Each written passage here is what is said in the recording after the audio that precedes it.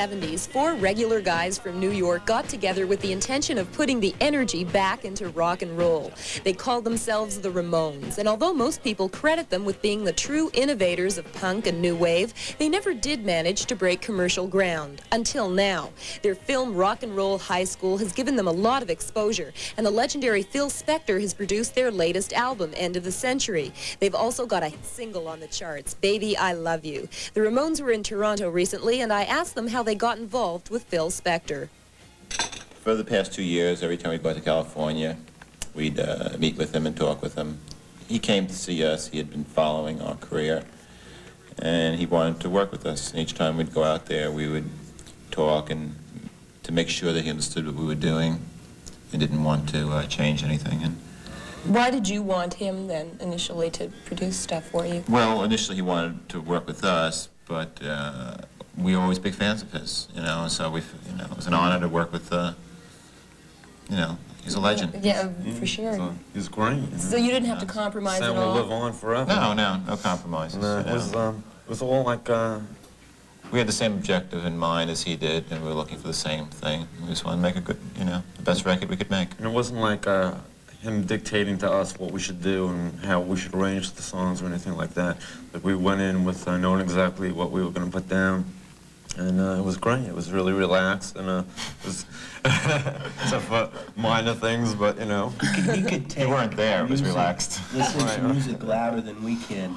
Oh, really? Yes. He's an expert at Right, high you can get there volume. for nothing. And it was like an ice box, you know, so. Yeah. So did you see yourself working with him again? It was that kind of relationship, Yeah. maybe? It was fun, you know, exciting and wild. When you guys got together, it was Experience. it was Adventure. probably back in about 74 when you originally got together. Yeah, summer of '74. You were innovators, obviously. I mean, you still are, but so many people now are crediting you with the whole, Well, you know. they should, you know. You do like to take all the credit for what's happening in Yeah, music well, we these deserve days. it, you know. Well, But it wasn't. Credit what credit's due, you know. It probably wasn't until you went over to Europe that things really started to happen.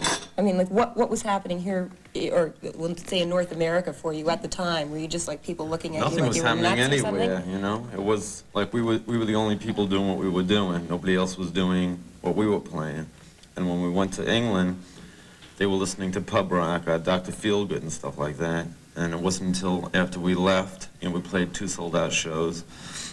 And I guess the more hipper people, like the people that now are in the Clash and people like that, you know, they had gotten our import album and they were in tune to what we were doing. And after we left, the whole British invasion kicked off. The whole, the Clash, the Pistols, the Jam, The Damned. You know, Damned, right? So you feel responsible for that? well, out of the new thing, yeah. The new generation, I mean, the we new were revolution or something.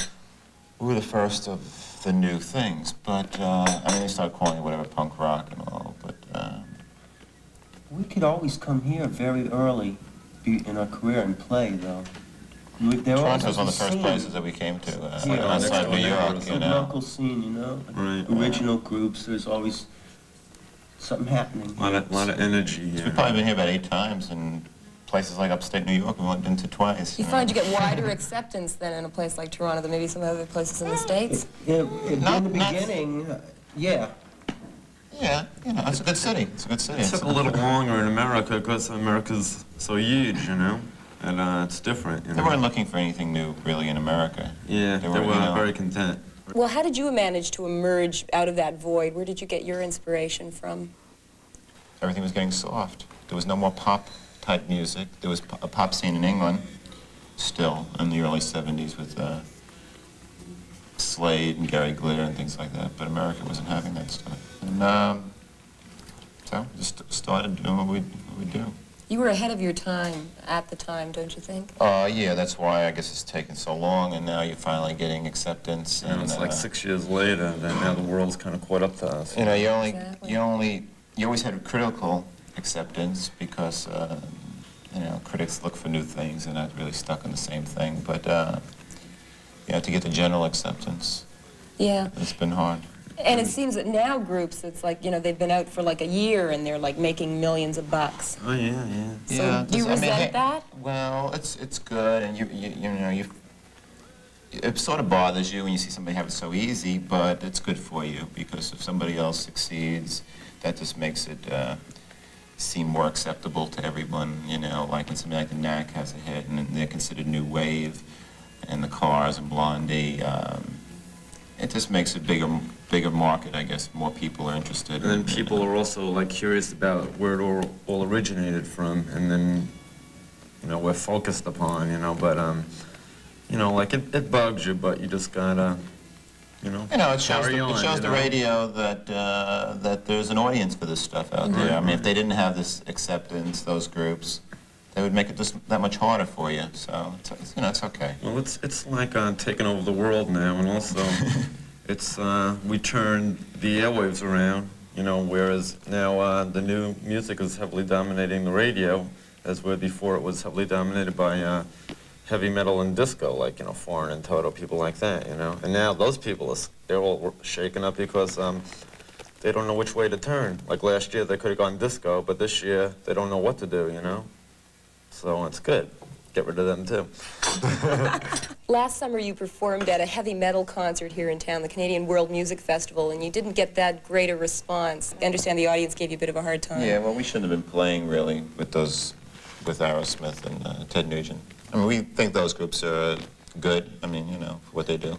Yeah, they were watching us, and they even said, oh, sorry that this happened. Yeah, Steve Tyler came back. This wasn't the right billing. I mean, it's, you know, I mean, those are the best groups doing what they do. I mean, you know, Aerosmith and Ted Nugent. But this isn't right. The audience was a little rude. Yeah, I remember. I was there. We I expected it. I mean, backstage. we said when they told us to play, and we said, oh, you know, it's going to be crazy. And they said, no, don't worry, Canada will be different, you know. And they said, no, you know, kids are the same. But they should have had as a hook, you know, and give us each the hook and get us off the stage. Oh, no. Well, you left That's after what you gotta about a couple of songs anyway. No, you only did, what, 4 songs or something? We did 40 minutes. No, we Was it? left early. Didn't we leave Yeah, not early? until My guitar Crete. stopped working. I made a mistake in Crete, and I went crazy. And you just took off your guitar and said, forget it. It was... How When they did you start feel? doing that to you, that really makes you nervous. Then everything Really? starts falling apart, you know. How did you feel when you walked off the stage? Like, I did you care? was optimistic pretty much until the bottles started coming, you know, and then I was like ducking them. But, But, you know. What do your families think of all this now? I mean, what do they think of the whole... They're disgraced. Oh, really? Yeah, my mom had to leave town. Everything that they heard about punk rock. Pack up and leave town. Were they supportive of you when you first started in the early days? Well, when you first start playing the guitar, no, they're never supportive, you know. They said, you know, you don't know how to play a song, you know, it's a bunch of noise. But then once they see you starting to succeed and having fans and albums, then they're right behind you. What kind of Fair weather friends. What Yeah, kind of... they check the record stores to make sure that your album's there, and if it's not, they give the guy a hard time and all, you know. They buy the album for presents for people, you know. Right. Why? This is a good stab in the back. Oh, really? Because I know all parents really hate rock. I mean, like my parents are old people, so maybe some parents don't. How do you think your music's developed over the years, and where do you see it going in the next little while? It's hard to tell. I mean, each album you try to make it a little different. And We're doing well here, though, now. Our album, it's getting played on all the top stations, Chum and all. You know, It's great. you just try to make each album different so that your fans don't grow tired and that you don't get tired of it. And, you know, you always try out new ideas. Is there ever the danger of losing that raw edge, maybe? You know? Not for us. I Nah, don't think so. I doubt it's it. just our chemistry, you know. It's we're not like other people. The new music will be right back after these messages with ZZ Top. You're watching.